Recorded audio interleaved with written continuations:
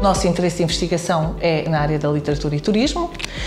e o grupo de colaboradores e de membros que fazem parte desta equipa, nós somos cerca de 20, entre membros integrados e colaboradores, e temos formações muito diversas que nos permitem trabalhar esta confluência entre as áreas que se cruzam já no próprio turismo e a literatura. Estamos, por um lado, a mostrar a literatura contextualizando-a no território, na ligação ao espaço geográfico e também às pessoas, e por outro lado estamos a mostrar o território à luz da literatura, portanto estamos a comunicar a literatura, a comunicar o território, e tentamos fazê-lo sempre, apesar de ser um grupo de literatura e turismo, nós queremos comunicá-lo a todo o tipo de visitantes, não só aos turistas.